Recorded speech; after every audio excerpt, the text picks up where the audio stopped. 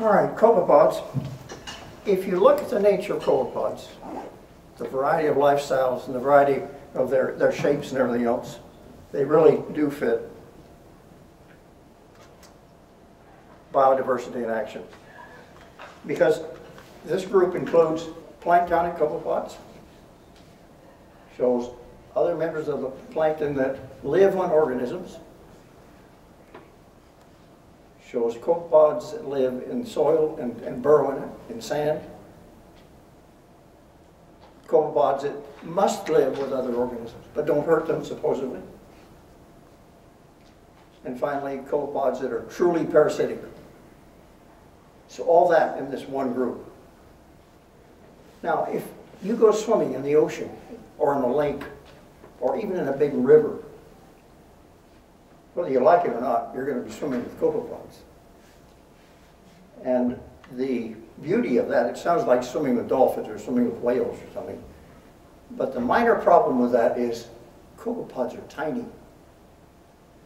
They range in size from less than half a millimeter to over 8 millimeters, just over 8 millimeters. And even that little picture up on top is way out of line in terms of size. Because if I make it the same size, you see that little dot to the left of the mm? That's the size that the copepod would be. So my question is, how can something so very small be so very important?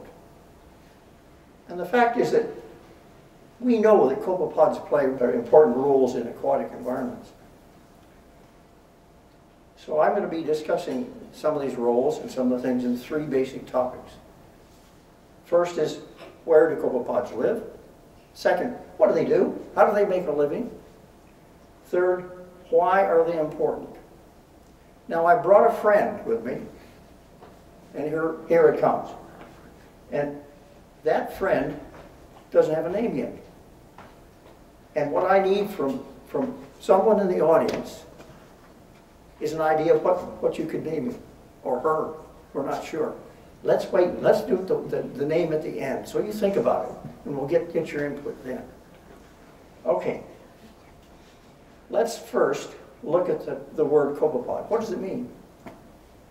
Well, the first part of it, that C-O-P-E, means oar, something that rows a boat with.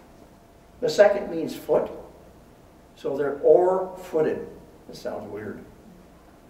But if we look at a pair of legs from a copepod that are joined together and work together as a pair of oars would when you row a boat, and then we put a small boat there with the oars, you can begin to see what that word copepod means.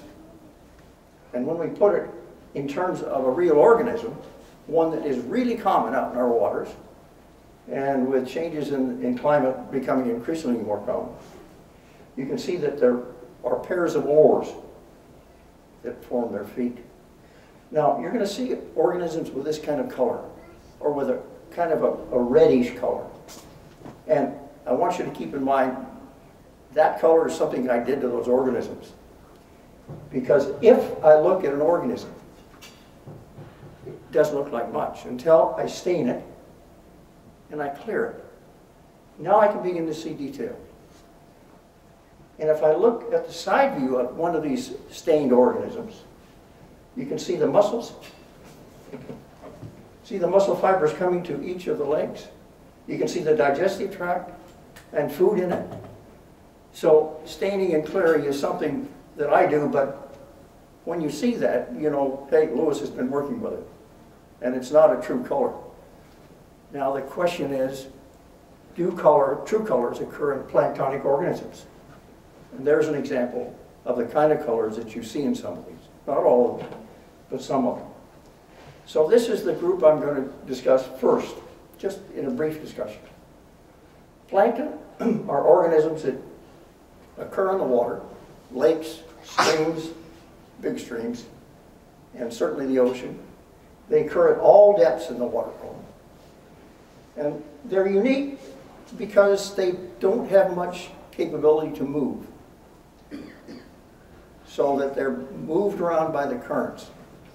And the currents dictate where they go. Now, how can they do this? How can they make a living in the ocean? Well, first of all, they can't sink too fast, or else they'll sink out of where they make their living. So they're small. That's a good thing. Second, there's a lot of surface area there. So it acts like a parachute and helps the organisms to stay up in the water column. Third, a lot of them, in fact, most of them have oil in it, in one form or another. And this helps to buoy them up. And when we look at one of these copepods, and we look at all the projections that occur, see the two hair-like processes coming off the back end on the left-hand side, and you see the appendages on the other, all of them have these expansions of surface area. And if we look at certain parts of them, we see that there are certain spines that are present too. So not only do these processes help them stay afloat or in the water column, they also protect the organism, because who would want to bite on something like that? Now, the second group of animals that I'm going to talk about are those copepods that live on or near the bottom. And this is an old friend of mine. I've worked with it quite a bit. Because it's his friend too, or her friend. So the thing about these organisms is that they live in weird environments. They can tolerate a great deal of impact on them. This copepod that I just showed, Tig, lives in that little tiny pool right next to the camera case.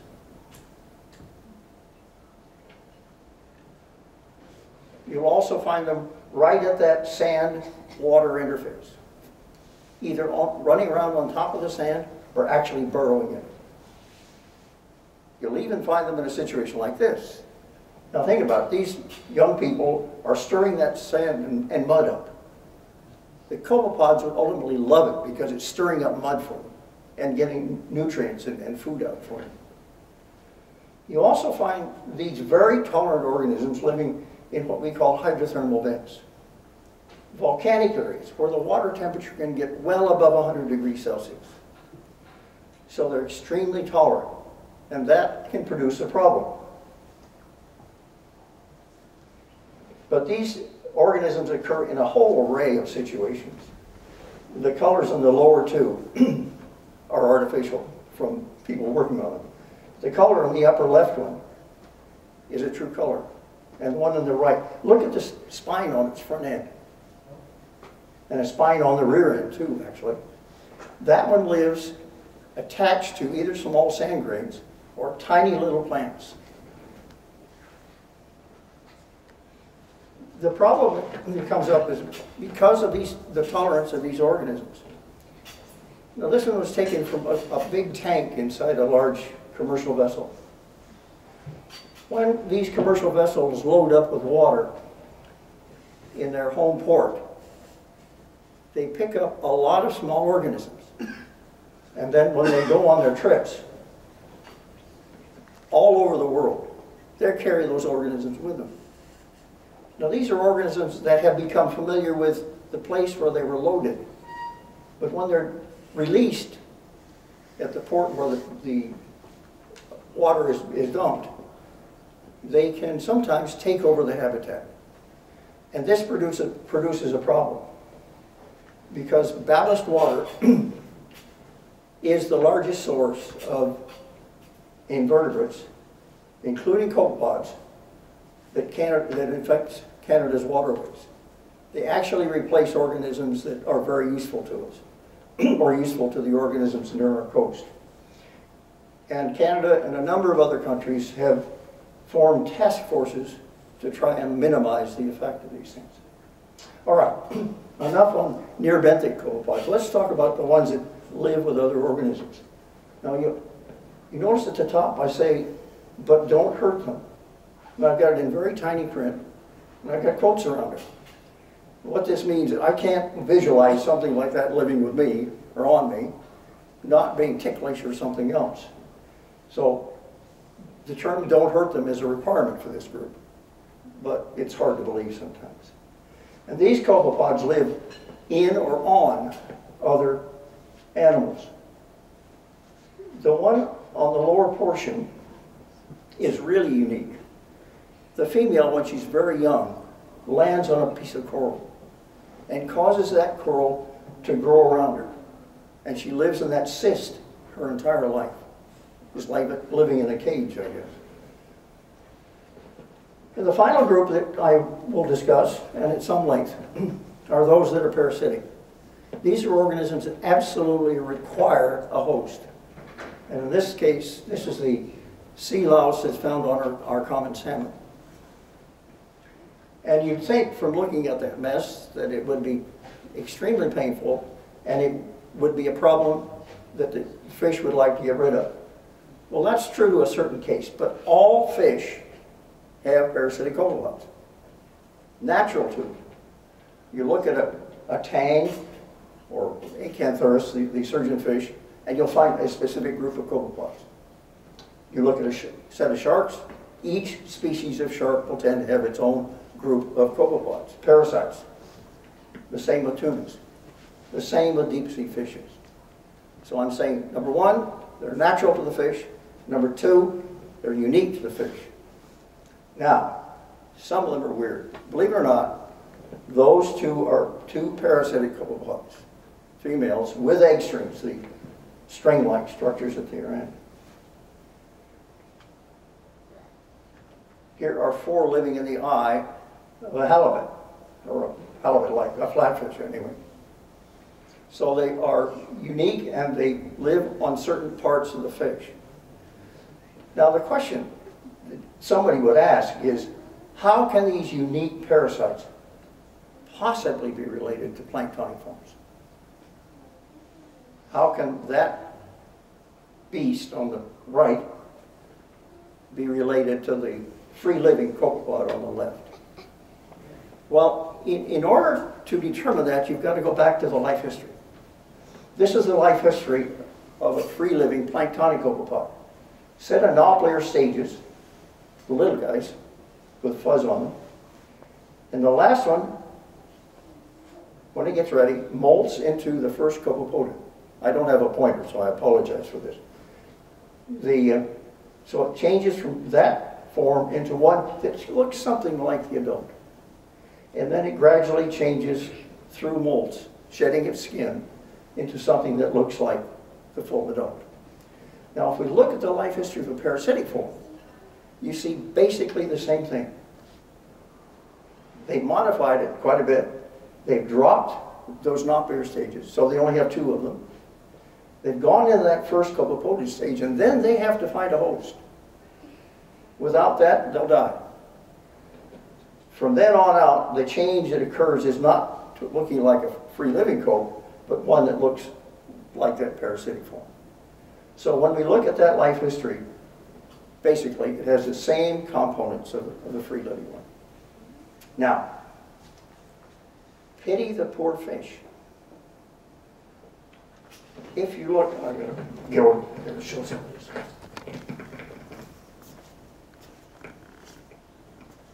There are, see those white bars? They're the egg strings of a copepod. There are over 20 parasitic copepods on that little guy. I should think that would be very uncomfortable. So the question, what can the fish do about it? Well, if the fish lives near a coral reef, he'll run around and look for something like this. This is a tiny little fish. It's about the size of my finger. And it eats copepods, eats parasitic copepods. What happens is that, well, these are called doctor fish or cleaner fish. What happens is that the large fish with parasitic copepods on it comes in and comes near the site that a pair of these little tiny fish have set up. And there may be 2 or 3 fish waiting to be cleaned. So there's a lineup for this doctor fish. And the little one works over the surface of the fish. And then the big fish opens its mouth. And in goes the cleaner fish. It cleans off the inside too. Now, sooner or later, that big fish has to breathe. And this could be a somewhat disastrous for the little fish. So before it breathes, it coughs just a bit. and out zips the cleaner fish. Goes off to the side so it won't be inhaled. It waits till the big fish has exhaled and inhaled enough. Then it opens its mouth again and back in it goes. And they do this for some pretty serious predators too. So it's a wonderful relationship that allows that little fish with over 20 copepods on it to get rid of most of them. There are other fish that do this, not directly like that cleaner fish does, but the remoras, which are fish that have a modified dorsal surface. It's made up from the fin. They hang on sharks. They hang on great big manta rays. And they'll actually clean the parasites off. Now the remora on the shark would much rather eat what's left over from the shark feeding, but it will eat parasitic copepods. There are cleaner shrimp that do the same thing. I mean, that must tickle. I imagine the moray eel is pretty happy with having the things cleaned off. And even some of the reef fishes will do it. So what this says is, this is a good thing, all right? That I don't think they go around with squirt guns, but anyway, they can clean up the fish, whether it's a great big shark or a very, very small fish. Now, this little summary of all the 4 major lifestyles suggests then that copepods really are diverse and have a remarkable set of lifestyles that they can follow. But planktonic copepods, we know, are extremely important to global ecology. They're usually the dominant forms. Some people feel they are the most common form. So the question is, what do they do? Well, the energy that they transfer in the food chain, which is transfer of energy, is energy obtained from the sun, sucked up by the plants through their chlorophyll. And then the animals eat that and transfer the energy into the animal end of the thing. And then that recycles back into the nutrients that feed the plants. So I'm going to talk about 2 different environments. The first, I'm going to talk about food chain, just very general things. And then secondly, I'm going to talk about the Alaska blunt humpback whale and it's part of the food web, the intricacies of the food which it eats. So here's our wonderful coral reef environment. Would somebody please show me where the copepods are? Can you see any copepods? Well, of course not. They're all tiny. So what we have to do is to look at little samples of water with a microscope or with a very large magnifying lens in order to first see that plant end of things, the phytoplankton. And then we have to look at the algae, look at the benthic plants and animals. So we see coral and algae, which can make up more than 60% of a reef at times, and the algae that actually live in the coral. And then, lo and behold, when we go back and we take that same sample from the water column above the reef, and we look at the magnifying lens we see all these copepods. There are a few that aren't copepods, that are the ones that are orange. But the majority of them are copepods. And then we go to near the bottom, and we find the same thing. We find near benthic copepods. Well then, the fish know this. They know where the copepods are. Whether they sense them with chemicals or whether they sense them by modifications of the environment, we don't know for sure. But they can find them. And there are large fish which chew on the coral and pick up the small organisms that live on the coral itself. So this basically is the environment. We've got phytoplankton, plant plankton, and zooplankton, the animal plankton in the water. We've got the near benthic plants and animals in the bottom, and we've got the fish feeding on them. Now you notice I was very selective. I picked a fish that has parasitic copepods on it. And that's because we have to have that fourth nature. Okay. Now the humpback whale. The humpback whale is a very common, large mammal, marine mammal, off our coast at certain times of the year and off the coast of Alaska. And the food web that it makes use of starts with the phytoplankton, the diatoms, and the dinoflagellates, the zooplankton, herring, and humpback. So my question is, how much of that 40-ton whale is made up of protein from the copepod? Now the humpback whale also eats other things. Eats clams and other things from the bottom. It'll eat, you eat another type of planktonic organism as well. But all of those, at some stage in their life, will eat copepods. So copepod protein becomes extremely important. And the role that they play in the food web of the humpback whale is critical. Now, there are always problems because the same situation doesn't occur all year long. With seasonal changes, the availability of those copepods to the herring change. We can also change that by impacting the environment. And a classical example of that is the herring loss from the Alaskan Exxon Valdez oil spill. Within the area of the oil spill, 50% of the herring were lost. Over the 20 years since then, herring have started to recover. Now the humpbacks have noted this. And as a result, there's been an increase in humpback feeding on the herring. And what this does is to reduce the herring recovery time. Now when the oil hit, it also affected the food web of the herring and the food web of the humpback whale. And if we look at what happens with an oil spill, if it's a light oil, it will impact the surface organisms. It'll impact the birds, the mammals, the marine mammals, and so forth. But if it's a heavy oil, or bitumen, it will impact the water column as well. It'll not only wipe out part of the food web, but it'll also affect the benthic organisms. And I put something up that I think is worthwhile repeating at this stage with what's happening down here.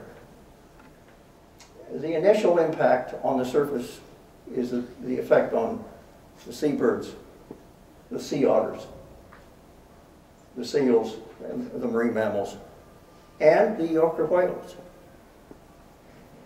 But there's also an initial impact on the water column. The salmon eggs were lost, herring eggs were lost, 50% of the population, and include the copepods. And in 2010, after 21 years, there's still oil, and it is still toxic. All right, enough of the nasties. One of the last two things I'd like to talk about are how copepods obtain food. Let's look at what they can eat. Copepods can eat plants or animals. They can eat detritus, in other words, the leftovers, or they can eat all of the above. We could have what's called a copepod cafe out there. Food for everyone. And it actually does occur, seasonally controlled and everything else. But you get that kind of copepod cafe. So it's a neat idea, and it's something that's kind of neat to think about. So I'll talk about two examples. The first is an organism that eats everything, and you've seen something about this already. And the second is a herbivore. The first organism is tig, the one that I've talked about, and my friend has mentioned too. And tig lives in these pools, and these pools are tiny. There were about 40 specimens of tig in there. Now it doesn't receive food from the seawater all the time, it's just through spray. It relies on stuff that grows in that little tiny patch. See that off-color material? That's food growing there. It also relies on stuff that falls in. And so it has to be able to eat bacteria. Now, think of the tooth structure and the mouth structure that has to be present. It eats the microalgae, the little tiny algae, little tiny cells, which you can clearly see there, which come in primarily from the ocean. It eats marine fungi. That's the colorful thing that I showed you in the slide previously. And any poor plant animal that falls in there, ants can't swim worth the darn. That's, what a feast when that thing lines on. So the type of organisms, the type of mouth that this organism has, and it's only 1 millimeter long, is pretty ferocious. The lower portion, see the 3 little bags together? Well, those open up. And they have big setae on them. Then when they collapse back, they hold things in place. The upper portion, that upper lip there, has teeth on it and claws on the side. And the teeth in the middle on the jaws go back and forth more than 30 times a second, believe it or not. And they just rip everything up. So it can pick up and eat almost anything extremely well. Now let's look briefly at that herbivore that I've been talking about. Here's an organism that the food drifts around in the water. And those of you who swim, if you've ever tried to grasp something floating below the surface, it's extremely difficult. When you reach for it, you're pushing water and you're actually pushing it away.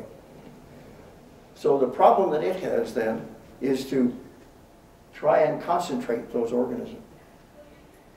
And there are 2 major groups in our waters that are extremely important, or were, less so now.